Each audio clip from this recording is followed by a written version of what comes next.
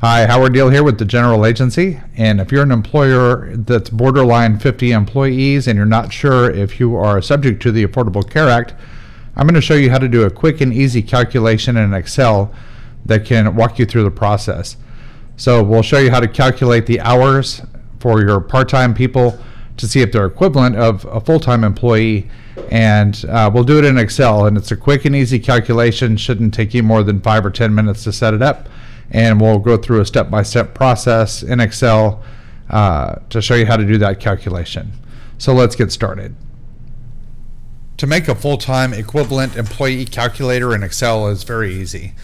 There's only a few steps, so if you want to follow along in Excel, you'll want to open your Excel spreadsheet here and make sure you're using the same cells that I am. So I put a label in this first cell, which is B1, is column B, row 1. And the first label I'm going to type in here is the total number of full-time employees. And I'll show you why we're going to use that cell there in just a minute. The next, if you go to column B, row 5, which is cell B5, and type in total hours of all part-time employees. There, we're going to label that. Then the next cell, which is going to be B6, hours per week to be considered full-time. And then in cell number 7, the total number of full-time employee equivalents, or FTE. So the total number of full-time employees, let's say you have 40. I'm just going to use this as an example. This is going to be different for your company, but it's important to put the total number of full-time employees here. So that's going to be in cell C3. Then the next cell, let's say that the total number of hours for all your part-time employees is 444.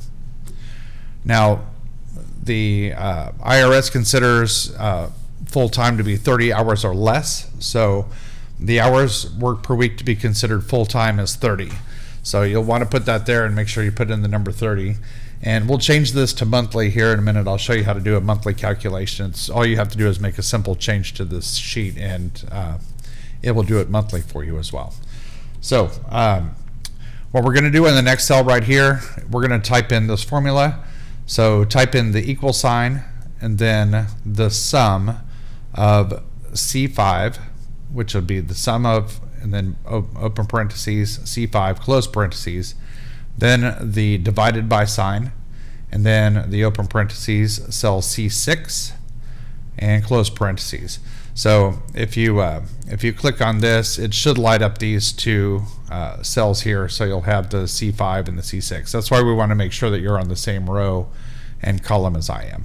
So once you've done that, it'll give you the calculation here of 14.8 is the total number of full-time equivalent employees you have. So all of your part-time employees added together here, all of their part-time hours divided by 30 is 14.8. So on the let's go to the next sheet. I'm going to show you, because this number here we're going to round down. So I'll show you how to do a round down calculation, and it will help you with calculating this total here. Okay, so if you go to cell E as in Edward, 6, so you'll be in cell E6 right here. Type in round down, so you'll know that this is going to be for the round down function. Then skip to the next cell down, which will be E7, and you'll type in this formula here, which is the round down, and you're going to put the equal sign, type in round down, and it should start auto-filling for you, and if you double click on it, it'll just click on the round down. And then the open parentheses C7, and then a comma, and the number 0, and a close parenthesis here. And then once you hit enter, it'll round your total number of full-time employees to 14. Now the next thing we're going to do is we're going to add these two numbers here together, and so let me show you how to do this one. We're going to change cells again here. Okay, so go to cell B9 and type in total number of full-time and full-time equivalent employees here, and this just to label it.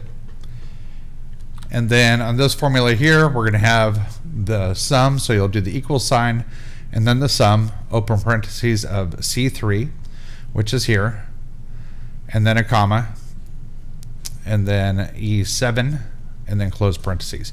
And then here, this will give you the total number of full-time employees and the full-time equivalent employees here added together.